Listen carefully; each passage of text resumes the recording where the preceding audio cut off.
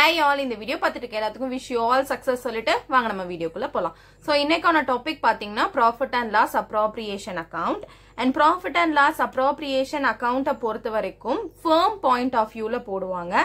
இதுவே capital account பொறுத்த வரைக்கும் partners ஓட point of view ல போடுவாங்க. So capital account and profit and loss appropriation account ரெண்டுமே opposite ல இருக்கும். So carefully note down பண்ணிக்கோங்க. And இத பொறுத்த வரைக்கும் firm ஓட point of view ல போடுவாங்க.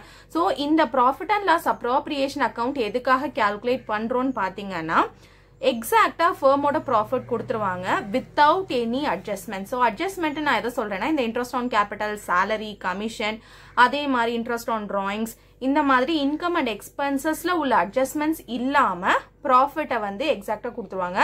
So அந்த profitல இருந்து இந்த adjustments calculate பண்ணிட்டு exact firm எவ்வளோ profit earn பண்ணிருக்குன்றத calculate பண்றதுக்காக தான் profit and loss appropriation calculate பண்றோம். And இதோட பேசிஸ்ல either profitம் attain பண்ணிருக்கலாம் and lossம் attain பண்ணிருக்கலாம். And finally நம்மளோட balancing figure தான் அந்த profit or loss. So எது வந்தாலும் நம்ம பார்ட்னர்ஸ்க்கு ஷேர் பண்ணுவோம். இதுவே பார்ட்னர்ஸ் கேபிட்டல் அக்கவுண்ட் கால்குலேட் பண்ணும்போது ஒவ்வொரு பார்ட்னருக்கும் செப்பரேட்டா கேபிட்டல் அக்கவுண்ட் மெயின்டைன் பண்ணணும்ன்ற ரீசன்னால 2 காலம் ஆர் 3 காலம் எத்தனை பார்ட்னர் இருக்காங்களோ அத்தனை காலம் ப்ரொவைட் பண்ணி இண்டிவிஜுவலா கால்குலேட் பண்ணுவோம். பட் இந்த case of profit and loss appropriation firm point of view அப்படின்றதுனால எத்தனை பார்ட்னர்ஸ் இருந்தாலும் சிங்கிள் காலம்ல தான் நம்ம கால்குலேட் பண்ணுவோம். ஸோ அத்தனை பார்ட்னர்ஸோடதையும் ஆட் பண்ணிட்டு நம்ம டோட்டலா அமௌண்ட்டை கொண்டு வந்துருவோம். ஸோ அத்தனை பார்ட்னர்ஸ்க்கும் இன்ட்ரெஸ்ட் ஆன் கேபிட்டலை கியூமுலேட்டிவா கொண்டு வந்துருவோம். ஸோ ஒரு அமௌண்ட் காலம் தான் நம்ம மெயின்டைன் பண்ணுவோம். ஸோ இதுக்கான ஃபார்மட் இதான் என்னன்னு பார்த்துருவோம். firm point of view ல expenses and income நம்ம calculate பண்ணணும். So அது ஒன்னு தான் capital accountக்கும் profit and loss appropriation accountக்குமான difference. So first thing என்ன அப்படின்னு பார்த்தோம்னா interest on capital. The same தான் உங்களோட டெபிட் சைடு வந்து ஃபர்மோட எக்ஸ்பென்சஸ் அண்ட் கிரெடிட் சைடு வந்து ஃபர்மோட இன்கம்ஸ் கொண்டு வரணும். ஃபர்ஸ்ட் என்ன ஸ்டார்ட் பண்ணணும்னு பார்த்தீங்கன்னா by profit and loss account. So இந்த ப்ராஃபிட் அண்ட் லாஸ் அக்கௌண்ட் எதை மீன் பண்ணுதுன்னா எக்ஸாக்டா நான் முன்னாடி சொன்ன மாதிரி ஃபர்மோட ப்ராஃபிட். ஸோ அன்அட்ஜஸ்டட் ப்ராஃபிட், அட்ஜஸ்ட்மெண்ட்ஸ் எதுவுமே பண்ணாத ப்ராஃபிட்டை நம்ம இங்கே மென்ஷன் பண்ணுவோம். And லாஸ்னா opposite side. ஸோ உங்களோட இன்கம் சைடு உங்களோட ப்ராஃபிட்டை ஃபர்ஸ்ட் மென்ஷன் பண்ணுங்க. Profit and loss account exact P&L account மாதிரி தான் வரும். So P&L accountல நம்ம first gross profit transfer பண்ணுவோம்ல அதே மாதிரி உங்களோட profit இங்க transfer பண்ணனும். சம்ல கொடுத்திருப்பாங்க. And then expenses side பார்த்தறலாம். So interest on capitalனா capitalல accumulate ஆகுற interest அவங்களோட பார்ட்னர்ஸ்க்கு என்ன பண்ணனும் அப்படினு சொல்லியாச்சுனா distribute பண்ணனும். So firm ஓட point of view ல it is considered to be an expenses, அதனால அதை டெபிட் பண்ணிருக்கோம். அதே மாதிரி to partners salary. So பார்ட்னர்ஸ்க்கு provide பண்ற salary expenses, அதே மாதிரி பார்ட்னர்ஸ்க்கு ப்ரொவைட் பண்ற commissions, and இங்க வந்து to partners capital or current account profit. So இதுதான் பேலன்சிங் ஃபிகரா நமக்கு வரும். பேலன்சிங் ஃபிகர் இந்த சைடு வந்துச்சுன்னா எக்ஸ்பென்சஸ் சைடு பேலன்சிங் ஃபிகர் வந்துச்சுனாலே நமக்கு ப்ராஃபிட் தான். ஸோ இங்க என்ன two partners capital R current account கொடுத்துருக்காங்க அப்படின்னா நம்ம கேபிட்டல் ஆர் கரண்ட் அக்கௌண்ட்டுக்கு இந்த ப்ராஃபிட்டை according to that ratio transfer பண்ணணும். அண்ட் நெக்ஸ்ட் இன்கம் சைடு போகலாம். ஸோ இன்கம் சைடு ஒன்று தான் வரும். That is by interest on partners drawing account. So interest on டிராயிங்ஸை மட்டும்தான் நம்ம இந்த இன்கம் சைடு கொண்டு வருவோம். ஒய்? பிகாஸ் பார்ட்னர்ஸ் வித்ட்ரா பண்ண அமௌண்ட்டுக்கான இன்ட்ரெஸ்ட்டை அவங்க திருப்பி ஃபர்முக்கு பே பண்ணுவாங்க. ஸோ ஃபர்ம் பாயிண்ட் ஆஃப் வியூல பார்க்கும்போது it is considered to be an இன்கம்ன்றதுனால உங்களுக்கு கிரெடிட் பண்ணிருக்கும். ஸோ அகெயின் ஒரு லெஜர் மாதிரி ப்ராப்பரா இதை டாலி பண்ணிட்டு அண்ட் பேலன்சிங் ஃபிகரை நம்ம according to the ratio separate பண்ணி பார்ட்னர்ஸ் கேபிட்டல் அக்கௌண்ட்டுக்கு டிரான்ஸ்ஃபர் பண்ணுவோம். And fixed capital method, fluctuating capital method. So எதுல கால்குலேட் பண்றாங்களோ அந்த ப்ரொசீஜரை ஃபாலோ பண்ணி நம்ம டிரான்ஸ்ஃபர் பண்ணி கால்குலேட் பண்ணுவோம். அண்ட் இப்போ நம்ம சம் பார்த்துடலாம். D and V entered into a partnership agreement on 1st April with a capital of D 25,000 and V 30,000. So இதுல எதுவுமே நம்மளோட assets and liabilities வராது. only income and expenses மட்டும் தான் எடுத்துக்கணும். So இந்த capital எதுக்காக கொடுத்திருக்காங்க அப்படினு சொல்லியாச்சுனா interest on capital calculate பண்றதுக்காக கொடுத்திருக்காங்க. So capital நம்ம calculationsக்கு எடுத்துக்க கூடாது. So D யோட capital பார்த்தோம் அப்படினா 25,000 and V யோட capital பார்த்தோம்னா 30,000.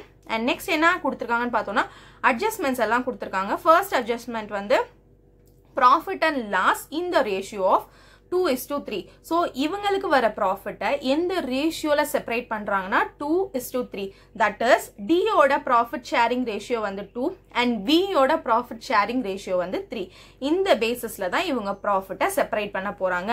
அண்ட் நெக்ஸ்ட் பார்த்தோம் அப்படின்னா interest on capital at 5%. so இந்த 5% எதுல இருந்து கால்குலேட் பண்ணனும்னா கேபிட்டல்ல இருந்து கால்குலேட் பண்ணனும். சோ அதுக்காக தான் நமக்கு கேபிட்டல் ப்ரொவைட் பண்ணிருக்காங்க. and next interest on drawings.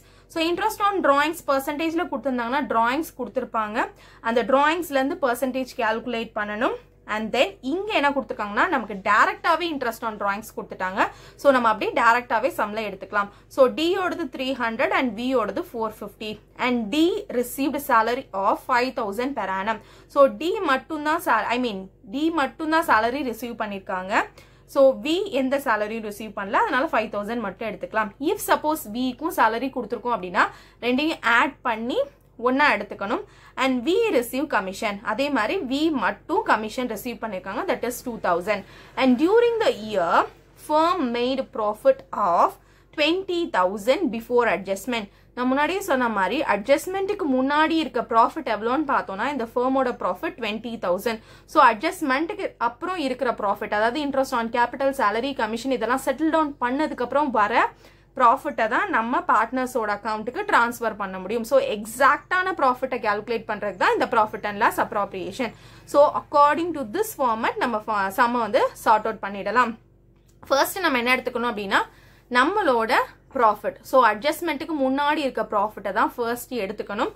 So profit எப்பவுமே கிரெடிட் சைடு போகும். வை? Because this is income side and this is expenses side. so by profit 20,000 and then incomeல வர ஒரே ஒரு விஷயம் என்னன்னு பார்த்தோம்னா interest on drawings. so firmக்கு இன்கம்னு consider ஆகிற interest on drawings. so interest on drawings நமக்கு சம்ல டைரக்டாவே கொடுத்துட்டாங்க, நம்ம கால்குலேஷன் எதுவும் பெருசா போட வேணாம். so D க்கு வந்து 300 and V க்கு வந்து 450. நான் ரெண்டையும் ஆட் பண்ணி போட்டாலும் ஓகே, இல்ல இப்படி போட்டு ஆட் பண்ணாலும் ஓகே. so 300 and 450. நெக்ஸ்ட் வந்து expenses side. so expenses side start பண்ணமோ interest on capital. interest on capital 5% கொடுத்திருக்காங்க. so 25,000ல 5% எடுத்தோம்னா D கான interest on capital. அதே மாதிரி 30,000ல இருந்து 5% கால்குலேட் பண்ணோம்னா V கான interest on capital. so 5% எப்படி கால்குலேட் பண்ணலாம்? 25,000 into 5/100 and இத sort out பண்ணோம்னா 1,250 and V க்கு வந்து 30,000 into 5/100 and இத sort out பண்ணோம் அப்படின்னா 1,500. and next என்ன கொடுத்திருக்காங்க? D received salary of 5,000 per annum.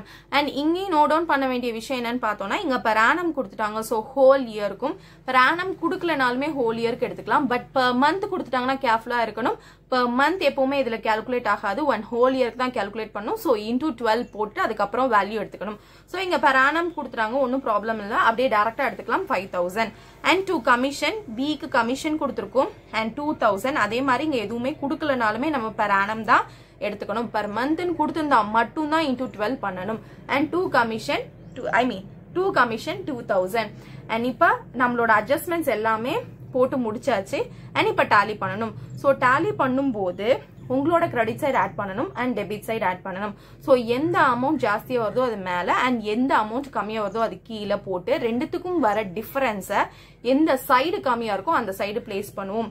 So இந்த சம்ம பொறுத்த வரைக்கும் கிரெடிட் சைடு டோட்டல் வந்து 20,750 அண்ட் டெபிட் சைடு டோட்டல் வந்து 9,750.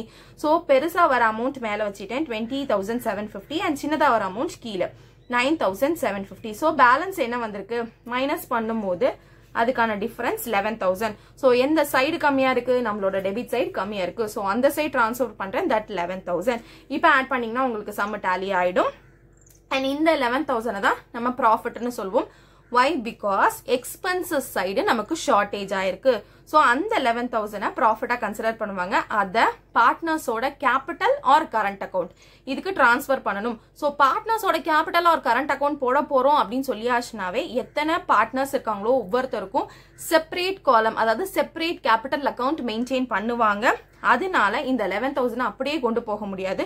சோ ஒவ்வொருத்தருக்கும் எவ்வளோ அப்படின்றத செப்பரேட் பண்ணிட்டு தான் கொண்டு போக முடியும். அதை தான் நான் இங்க செப்பரேட் பண்ணிருக்கேன். சோ செப்பரேட் பண்ணணும்னா நமக்கு அவங்களோட ப்ராஃபிட் ஷேரிங் ரேஷியோ வேணும். சோ இந்த சமம் பொறுத்த வரைக்கும் அவங்களோட ப்ராஃபிட் ஷேரிங் ரேஷியோ கொடுத்திருக்காங்க 2:3. சோ 2:3 எப்படி செப்பரேட் பண்ணணும் அப்படின்னு சொல்லி பார்த்தோம்னா 2 plus 3 5. So 2 by 5 and 3 by 5.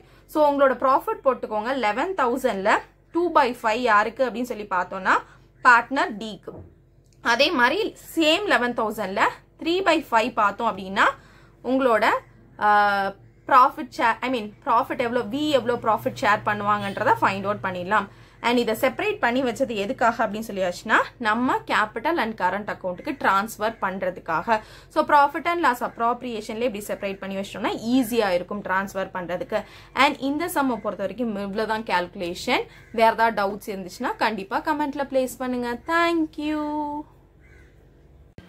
This is HP and we are signing off by saying thank you and bye.